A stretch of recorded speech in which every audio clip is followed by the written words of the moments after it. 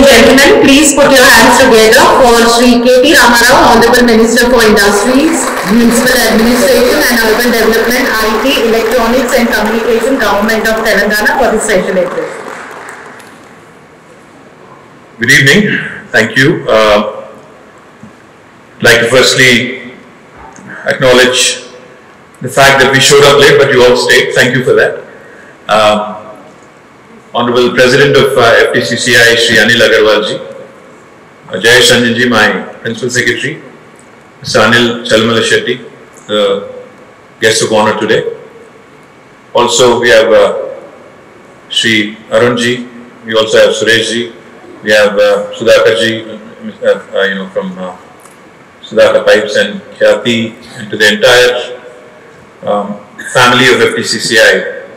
Thank you for inviting me the third time, because there was a time when I was accused of not showing up for FTCCI events. But I think now that smear is gone. Now that I've done a hat trick, मैं 3 बार आ गया, तो अभी तो आप नहीं बोल सकते हो कि मैं नहीं आया. और मैं ये भी कहना चाहता हूँ कि तेलंगाना बनने के बाद तीसरी इलेक्शन भी आगे आने वाली है. तो जैसे मैंने हैट ट्रिक किया आपके साथ, आप भी मेरे साथ हैट ट्रिक करो और मुझे वापस लाओ. ये भी आपसे कहना चाहता हूँ. And going by the applause, I'm thinking we'll come back. Just quickly, Mr. Agarwal spoke about how the state has grown by leaps and bounds. Arunji also was pointing out to how this is a bright spot for the industry across the nation. Blowing one's own trumpet all the time is not a very cool thing, but it's my fiduciary responsibility also to make sure that all of you understand the kind of growth that we've witnessed over the last 9 years, especially as we enter the 10th year after the formation of the state. Let me quickly highlight a few things. Of course, governance is a permanent institution. Government is a permanent institution. Government, the leaders who head the government might change, but it's a continuous process. Lots of times what happens is, especially from a business perspective, policy continuity is extremely important. There is one government during whose tenure you would have set up an industry, and you would expect that whatever promises were made by that particular government will be kept by the succeeding government as well, irrespective of political affiliations, irrespective of their overall strategies and overall worldviews. In Telangana, if you've noticed over the last 9 years, you've seen a very unique model. I was mentioning it yesterday in a builders meeting. Now, I think most of you who are seniors, and because you work in an organization which was set up in 1971, I'm presuming that most of you are Hyderabadis and who've been here for the longest time, 3, 4, 5 decades and more. So let me give you 2 examples that you can relate to. Back in early 2000s and late 90s, we had a Chief Minister, Sri Chandrababu Naidu garu, who had a very pro-business, pro-IT image. He was considered very business savvy, he was considered very business friendly, etc.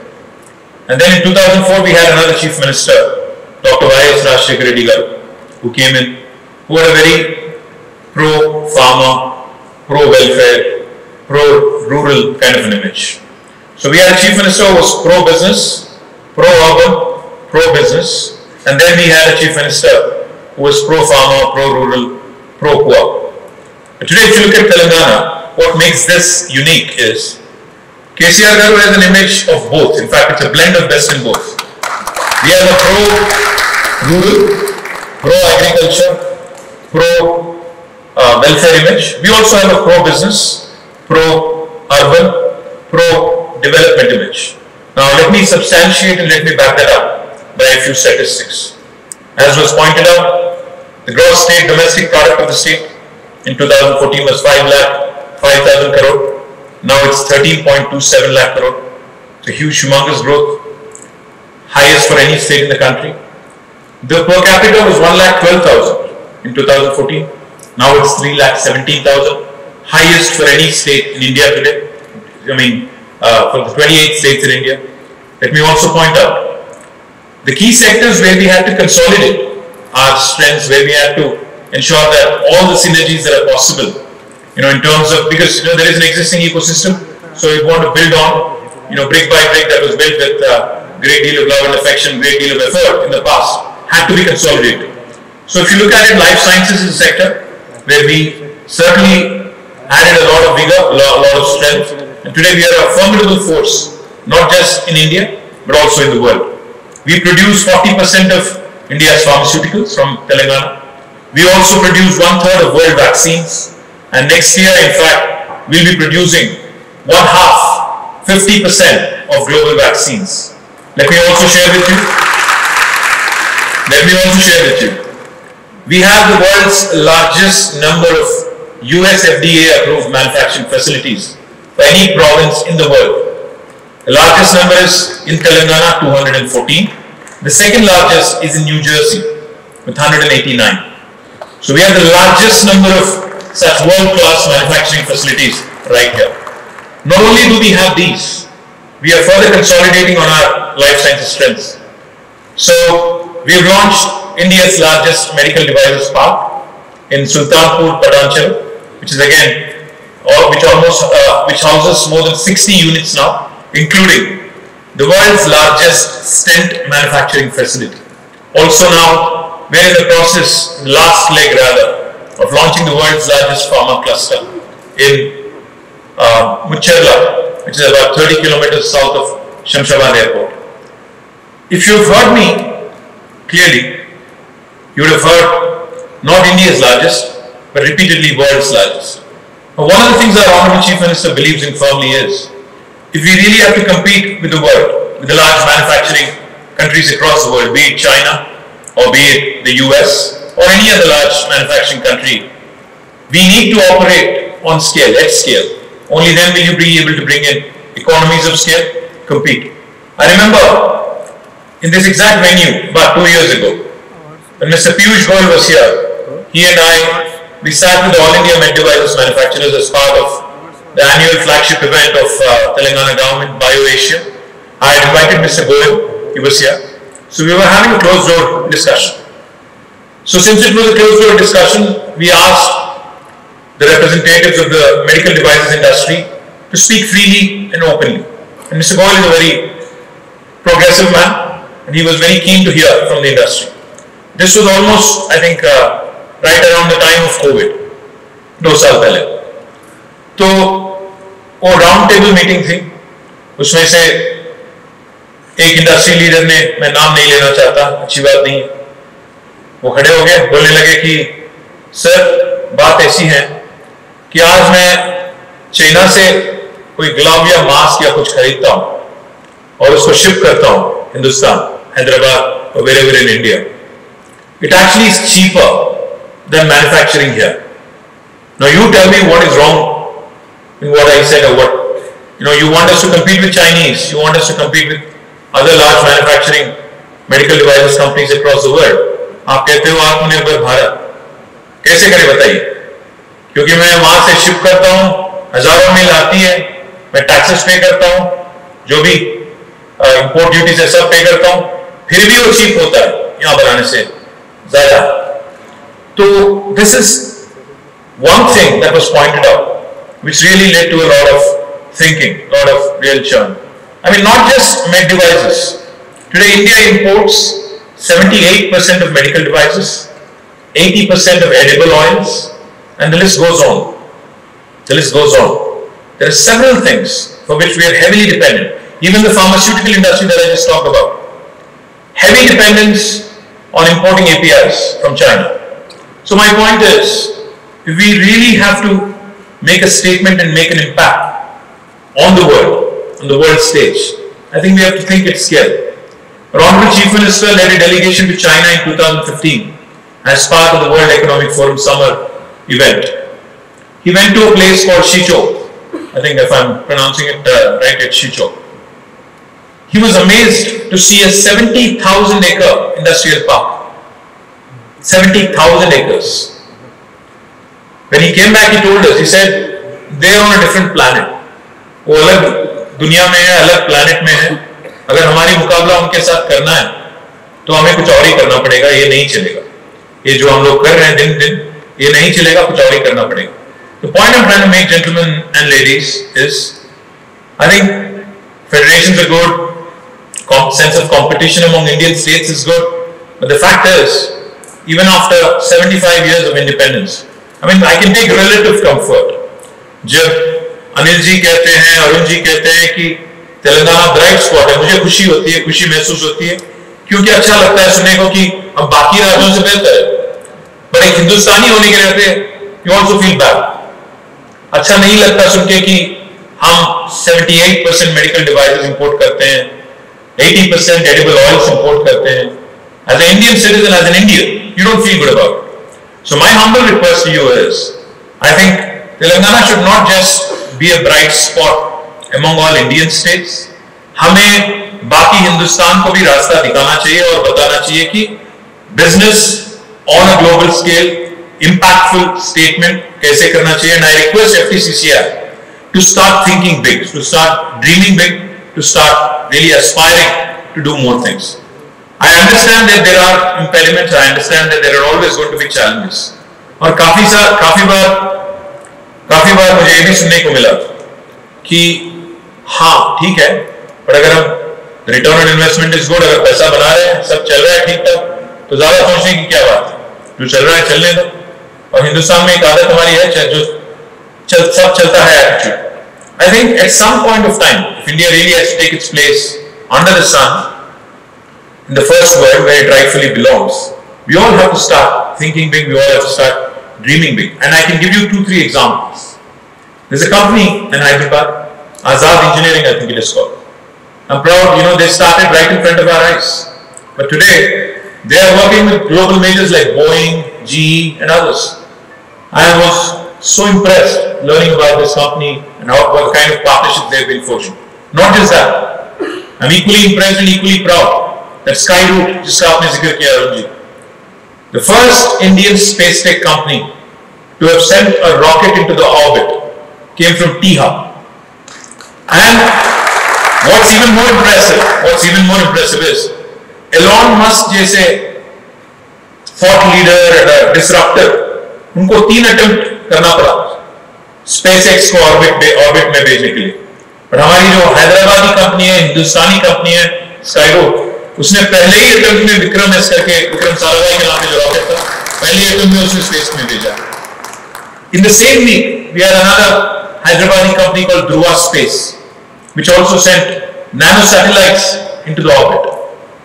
I'm saying if these youngsters can conquer the space, they can tread new territories, and if they can conquer the unconquered, I think most of you who are experienced, seasoned, who have had stars in their eyes at some point, I think you'll have to start grooming your next gen and grooming your own companies to take on the big boys in the world. कभी का एक बार बुरा भी लगता है. Yes, we are proud of the kind of progress Indian industry is making. Of course, we take a lot of pride.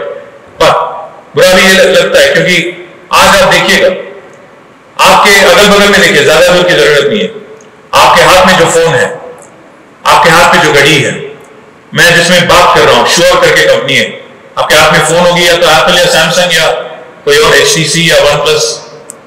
और आप घर जाके देखिएगा, आप गाड़ी में जाएंगे या तो मर्सिडीज बेंज या बीमर और वॉल्वो और किया और टोयोटा और समथिंग एल्स, होंडा. कुछ लोग महिंद्रा और टाटा भी इस्तेमाल करते होंगे, बट ज्यादातर लोग यही इस्तेमाल करते हैं. और घर जाके देखिएगा, ड्राइंग रूम में बैठ जाना, एक बार 360 देख लेना, कितने इंडियन प्रोडक्ट्स है ये भी देखना एक बार.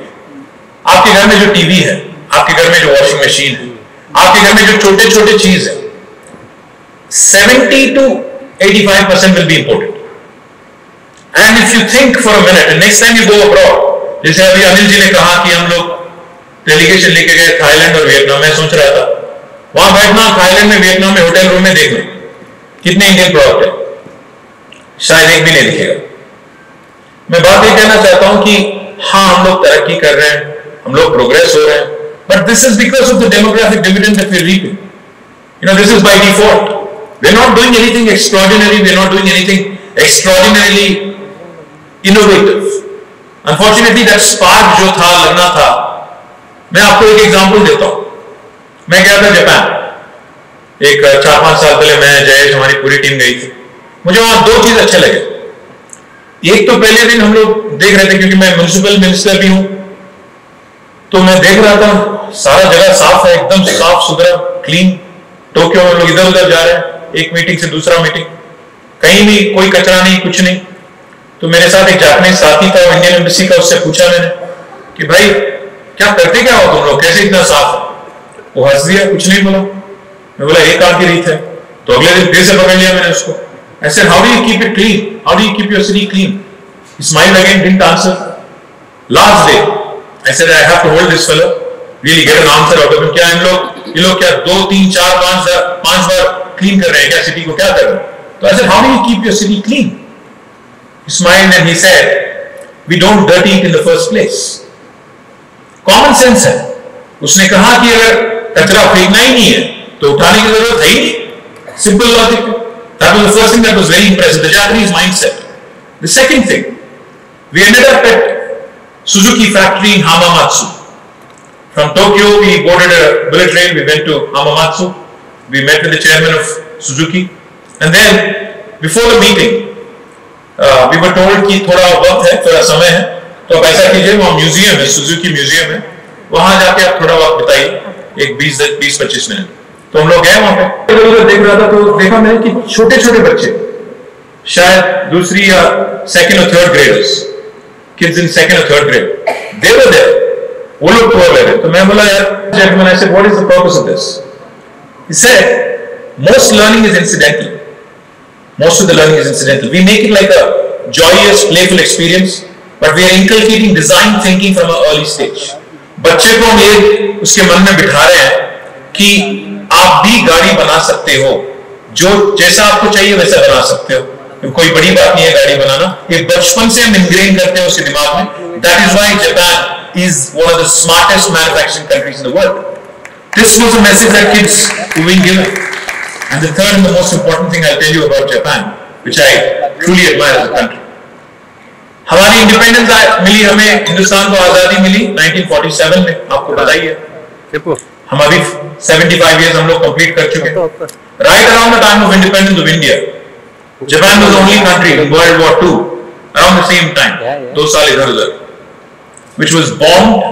It was the only country in the planet that has been bombed by nuclear bombs. Hiroshima and Nagasaki, we all know. They lost millions of lives. Japan is a country whose population is 12 plus crores now. 90% of their terrain is inhospitable. वहां लोग नहीं रह सकते हैं, या तो पहाड़ है या जंगल है या समुद्र। And it's a very, it's a country that has been affected by all kinds of natural forces. There are typhoons, there are cyclones, tsunamis, earthquakes, and then they were bombed. Very few natural resources, but today they are the third largest economy in the world. Why do you suppose that is? Because the Japanese have decided that their fight is against the odds. उनके पास कुछ नहीं, natural resources नहीं है, भगवान का मतलब दिया हुआ कुछ ज्यादा कुछ नहीं है उनके पास। एक ही चीज है, दिमाग है, उसको उन्होंने चलाया। And in the last 40 years, with relentless pursuit, today, look around wherever you are, you will see a Japanese product. You will see either a television or a car or something that has been made in Japan. Now, I think it is incumbent upon us to shed this conservative mindset कि हमें फिर से वो sales tax का क्या कह रहे थे सर आप, पर स्क्वायर फुट वाला टैक्स हटाओ। हाँ हटाएंगे, कोई बात नहीं, वो अलग बात है, बट मैं क्या कह रहा हूँ, थोड़ा दूरंदेश की बात चले तो अच्छा है। I think we cannot be closeted, we cannot be confined to this thinking कि मुझे महाराष्ट्र के साथ कंपीट करना है, मेरी बिजनेस उस बिजनेस के साथ केरल के साथ करना है या तमिलनाडु के साथ या आंध्र के साथ करना है। No, I think please start thinking global. At least next जन को थोड़ा बाहर exposure दिलाइए। Exposure visits can't be about one meeting and then going around and tourism देख के इधर उधर 4 फोटो लेके वापस है, वैसे नहीं। I think you really have to take our next gen youngsters, the FTCCI young team, to actually visit some of these world-class companies and focus on making sure they come back inspired and do something truly outstanding. Because, the gentleman from SBI is here and he'll tell you, comments are that accessible to you. I mean, this was never the case in the past. The entry barriers are lower. It has become easy to do business. Today, a state like Telangana tells you, if you want to start a new factory in my state, you don't need a permission, because you'll be surprised listening to this. About 8 years ago, when Jayesh was Commissioner of Industries, I was not the Minister of Industry then. There was somebody else. The Honorable Chief Minister KTRamaraoSpeech took a review. So as part of the review, he simply asked one question to the Special Chief Secretary Pradeep Chandra, who was the man who was looking after industries then, and to Jayesh, who was the Commissioner of Industries then. I also see Ajay Mishraji here. Hi, sir. So he asked one simple question. KTRamaraoSpeech asked one simple question. He said, why should the government give any clearance to industry? Government को industry को clearance देना क्या जरूरी है? क्यों हम लोग ये 3 महीने 6 महीने क्यों लगाते हैं इसमें, और क्यों इंडस्ट्री को परमिशन देने की क्या जरूरत है? एक IAS ऑफिसर जिसने 15 साल 20 साल 25 साल सर्विस में बिताया, उसको एक नया चीफ मिनिस्टर उसके सामने बैठ के पूछता है कि परमिशन देने की क्या जरूरत है, तो जयेश और प्रदीप एक दूसरे के चेहरे देखने की अभी क्या बोल रहे हैं, अब जरूरत क्या है कोई पूछ रहे हैं, तो then I think they recovered and they said, sir अगर कोई एक्सीडेंट हो गया कम से कम अकाउंटेबिलिटी तो होगी, वरना परमिशन नहीं देंगे तो कैसे पता चलेगा कौन कर रहा है क्या कर रहा है. Then CM sir said, okay let's do one thing, जैसे हम लोग राइट टू एजुकेशन किए हैं, राइट टू इंफॉर्मेशन कर रहे हैं, let us make right to self certification a choice of the investor. अगर वो डिक्लेयर करते हैं कि I am going to be a law abiding industry, law abiding institution, then let us take it at face value, self certification allow कर दो. साथ ही साथ, because you said we need compliance, we need information, let them also submit something online so that we have a record, we do good bookkeeping and we decide कि कौन क्या कर रहे हैं, कैसे कर रहे हैं. This kind of disruption and innovation in policy is what Telangana has indulged in over the last 9 years consistently. Not only in industrial policy in TSI pass. एक चीज 15 दिन में परमिशन दे देंगे, अगर नहीं देंगे तो 16वां दिन ऑटोमेटिक अप्रूवल है. कोई हिंदुस्तान की कोई राज आपको नहीं बताती है. और जयेश जैसे सीनियर ब्यूरोक्रेट को भी आज 1000 रुपए का फाइन लग सकता है अगर आपका फाइल उसने 16वां दिन या 17 दिन अगर उन्होंने होल्ड किया हुआ है, तो he can be fined a sum of rupees 1000 per day. This is by statute, by legislation. No Indian state will tell you this. And most importantly, not just in industrial policy, even our building permissions today, all building permissions again in the same model. 21 days we promise all clearances. If we don't deliver, 22nd day it's a deemed approval. No state in India will tell you this. These are the disruptions that Honorable Chief Minister brought. That's why today, if somebody asks me, what is this Telangana model that you gloat about, brag about? I only say 4 things. It's holistic, integrated, it is inclusive, most importantly it's balanced. What do I mean? What I mean is, today Telangana, when I said Dr. Y.S. Rajshekar Reddy and Chandrababu Naidu and the contrast between the two of them and how Telangana is an amalgamation of the best in both. The reason why I say that is because we are less than 3% of India's population. But today, the National Panchayati Award, the National Municipality Award were declared by the Government of India. This state with less than 3% wins 30% of the awards. No other Indian state is able to accomplish that kind of feat. We are only 2.5% of India in population. But we contribute to 5% of India's GDP. Literally, we are a 50 kilo boxer fighting in 100 kilo category, punching double our weight. Not many states in India can claim that. Most importantly, we have ensured that this development is holistic. We have not neglected any sector. Our IT sector and IT exports have risen from 56,000 crores in 2014 to 2,41,000 crores in 2023. Our IT exports have risen, IT exports have risen, but so have our agricultural exports. In 2014, we procured 68 lakh metric tons of paddy, rice, but today we procure 3.5 crore metric tons of paddy. So our balance that you see between agri and IT. Our industry has grown. $47 billion of investment has been attracted by Telangana state. As Jay said, 24% of that investment is repeat investment. Our industry has grown, has created jobs, but so has our environment. Our green cover is improved by 7.7%, highest in the country for any state. But this is the kind of balance I'm talking about.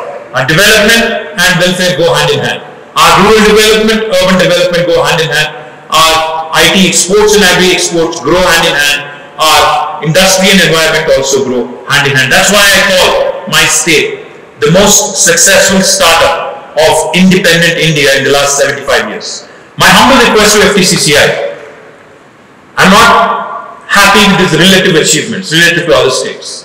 I think we have to do more. We have to achieve more. We have to really make an impact on a global scale. So my humble request, like I said, prepare the next gen to take on the world, prepare the next gen to create products that will make not just Telangana but India proud. And I hope FTCCI can drive us in that direction. You mentioned a couple of things, Anilji. I will of course take all of those issues up with you and your office bearers. I'll also have to run it by the Honorable Chief Minister before I can make any firm announcement here. But yes, the OTS that you mentioned, I will make it happen. I've already informed Jayesh to take up the matter. The one-time settlement of pending electricity arrears, we'll take it up, we'll get it done. But the बाकी दो चीज़ आपने बताया, मैं उसके बारे में मैं आपको अलग से privately बोलूँगा, and we'll make it happen. But just that we need our boss's blessing. So thank you FTCCI for inviting us. This is a hat trick, like I said, and I hope to come back next year as well and present the awards. Thank you. Jai Telangana.